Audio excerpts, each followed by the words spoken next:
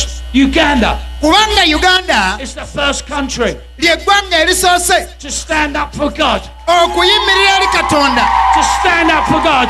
okuyimirira ku lwa Katonda. And President Obama, Omukulembeze Obama he is pointing his finger at Uganda. naye engalo yagisonze ku Uganda, And he says Uganda agamba Uganda should not persecute homosexuals. teteekwa kuyigganya basiyazi.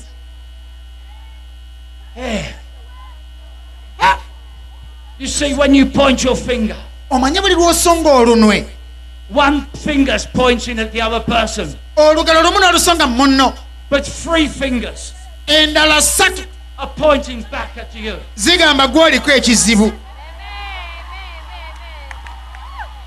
I tell you, in the UK, Kankubulira e Bungereza we have heard tubadde that this government tuwulidde nti in gavumenti eno Uganda ey'e Uganda is a democracy. mbunno waliwo demokulasiya, The politicians were elected here. era mbu bannabyabufuzi bonna balonde. They had the freedom here Wano mbu waliwo eddembe to write their own laws. okubanga babaga amateeka. And 4 years ago, Emyaka ena emabega this bill came into fruition.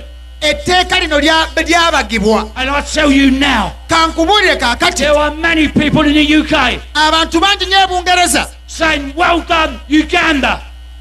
abagamba nti Uganda mwebale kye mukoze. I'm here Nange ndi wano to tell you tonight okugamba ekiro kya leero that you are making a stand for God. nti abange muyimiriddewo ku lwa Mukama mmwe. There is no other nation doing this. Tewali ggwanga ddala likoze kino, No other nation. teri ggwanga ddala. The secular countries, Ensi ez'ensi, amawanga ag'ensi they are trying to point the finger at Uganda. gagezezzaako okubasongamu olunwe. But I tell you, Naye kankubuulire, God is happy with Uganda. Katonda abasanyukiramu, agamba Uganda mubeewo.